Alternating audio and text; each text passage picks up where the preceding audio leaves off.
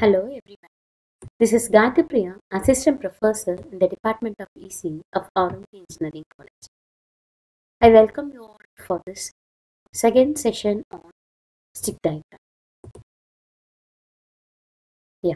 In today's session, let us see how to draw a stick diagram for CMOS inverter. Right. Here we are having a CMOS inverter. The term CMOS in the sense complementary metal oxide semiconductor.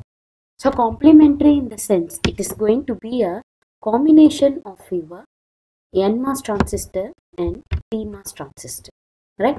Here we could see this is a PMOS transistor and this is going to be your NMOS transistor. As mentioned already, NMOS transistor is acting as a pull-down network, and whereas PMOS transistor acts as a pull-up network. Right?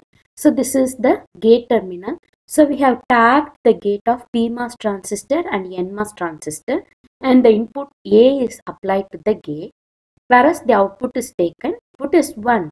The output is going to be 0. In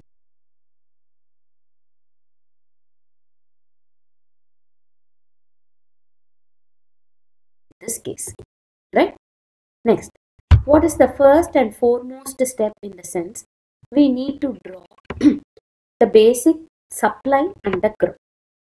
As we all have already, always the metallic contact has to be drawn in blue color line, right? First we have to draw the supply rails, okay, by leaving some space between them in order to accommodate the remaining components of the layout. The next step is we have to draw the PMOS transistor and the NMOS transistor.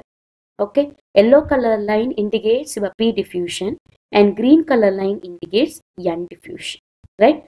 And red color line indicates the polysilicon material. So this polysilicon material will be functioning as over which we are having our gate terminal, and this is source, drain. Similarly, this is source and drain of your NMOS transistor, right? We have drawn the transistor. Then we have to make the input connection. As I have told already, the gate of PMOS and NMOS are drawn in the form of a polysilicon, from where we are going to apply the input as A, right? Similarly, we have told already, okay, the drain of both PMOS and NMOS has to be tagged together and they are connected to the output, right? Actually, this is blue in color, okay. Next, we need to connect the source of your PMOS transistor to the supply and the source of your NMOS transistor to the ground. Then we have to make down the contact, that is electrical contact. As rule number 2, okay, when we are having 2 or more sticks of different category, we have to indicate the contact by a bubble, okay, by a black color dot, okay. Here we could see the metallic contact and the source of your PMOS transistor. Similarly, this is drain of your PMOS transistor connected to the drain of NMOS transistor, from where we are going to take down the output. Okay, so hope you understand the stick diagram for this CMOS inverter. Okay, finally we have to draw down the into mark at the substrate. Okay, it indicates the substrate contact. Okay, this is the final stick diagram for your CMOS inverter. Okay, first step is we need to draw the VDD and the ground. Okay, and then we have to draw this demarcation line. This demarcation line indicates the separation of your PMOS transistor and NMOS transistor. Then you have to connect the P diffusion by yellow color and N diffusion by a green color. Then we need to connect a polysilicon material. Okay, so from which we are going to give the input as A, right? The drain of PMOS and NMOS are shorted together by a metallic contact, and at this junction we are going to take down the output. Okay, output is Y is equal to A bar, that is inversion of A.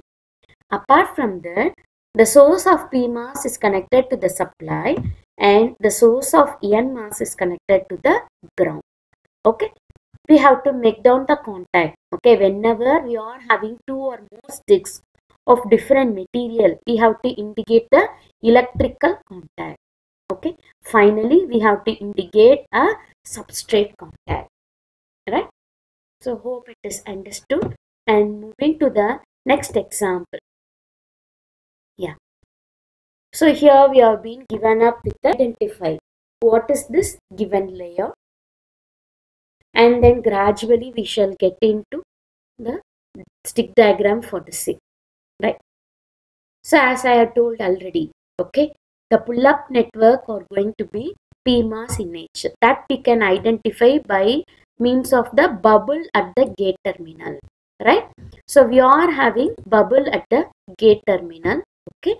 So this A and B are PMOS transistor, and this A and B indicates your input for the NMOS transistor, right?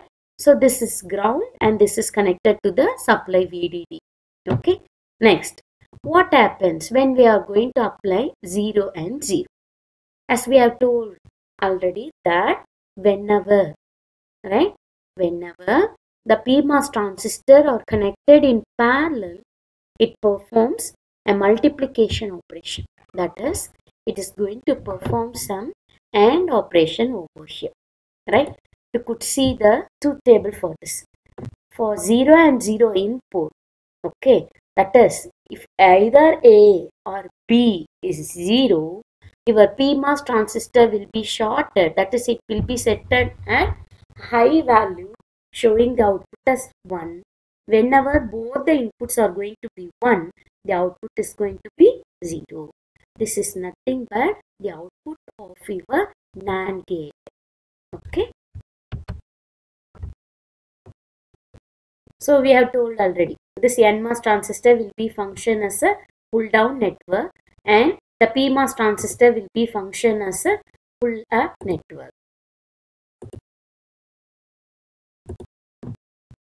Right? So the pull down network is